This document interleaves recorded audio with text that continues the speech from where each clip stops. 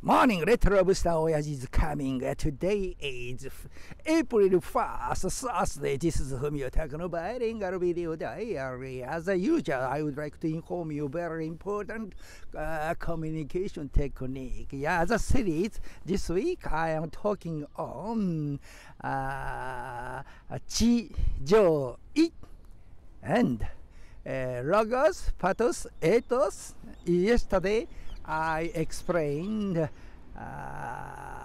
knowledge, skill, and mind. Yeah, there are several key, such as schema, but today I would like to inform you lamentable matrix of regrettable person. Yeah. Okay, in conclusion, if a person will have a high knowledge of communication, IT, and English, if there are three ability, such a person will be very nice, flourishing in the future, promising in the future. If stay in America or Europe or Asia Pacific, such a person will be survive strong to taking a strong, nice position. So that very important three factor: communication ability, and IT ability, and English ability. Okay, I will show you the four dimension. This is card I originated. Lamentable person, lamentable, regrettable matrix. Person who has a high knowledge of communication plus high level of English, such a person will be very promising in the future.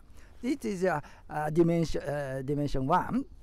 And the second, a person who has a high level of English but low level of communication or IT ability, such a person will be regrettable person.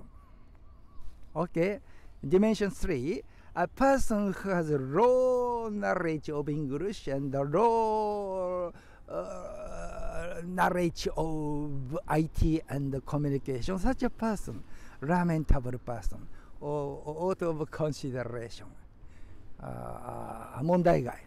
And final dimension 4, a low level of English ability, but a high level of communication, including IT, technology. Such a person in this country, in Japan, such a person will be promising.